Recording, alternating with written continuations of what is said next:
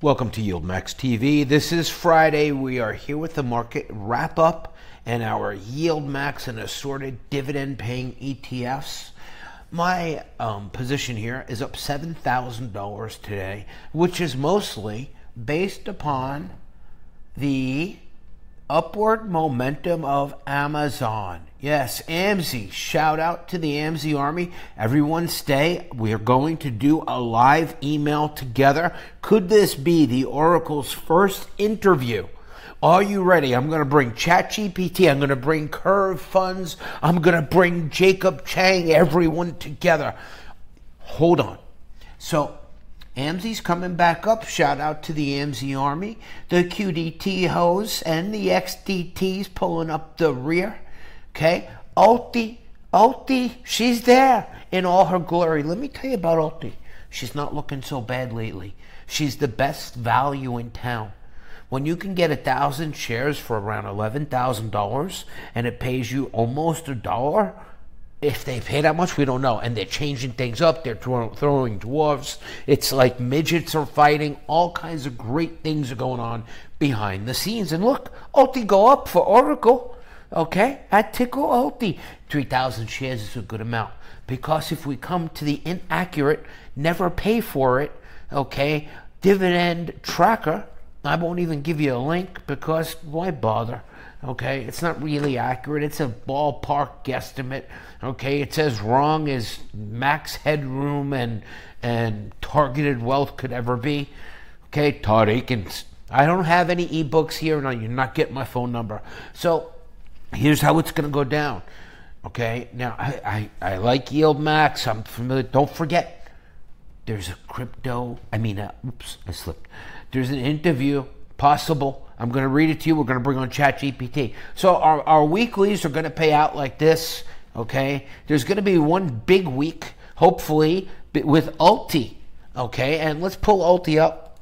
I am not a financial advisor by any means. Okay, but yeah, I've been watching ULTY for a long time, and around $10, $11 is a good price for ULTY. And what's it made up of? A whole bunch of garbage that a lot of you like anyway. Look, you got Palantir, you got Coinbase, you got your MicroStrategy.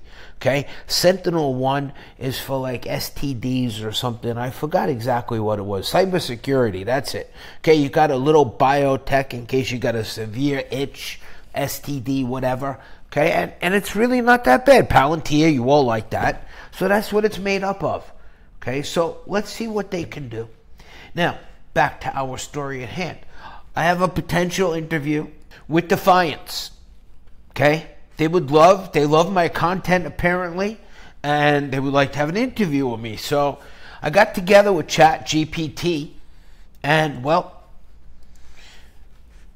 let's go ahead and have ChatGPT read this to us. I'll have my robot read. Tell me what you think in the comments of this response. Oracle said Jacob.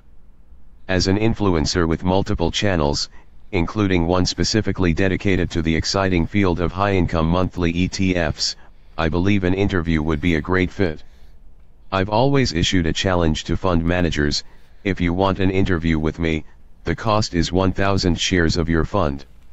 Yes, you give me 1,000 share as a marketing cost. I'll make this challenge public and document the progress of my 1,000 shares in multiple videos. This would provide great publicity for your fund whether the outcome is positive or negative. I'll, of course, be responsible for any tax implications, and we would kick things off with your interview. Do you accept the 1,000 share ETF challenge? Looking forward to your response. Oracle. Hold on, excuse me one second. Sending, whoop, whoop, whoop.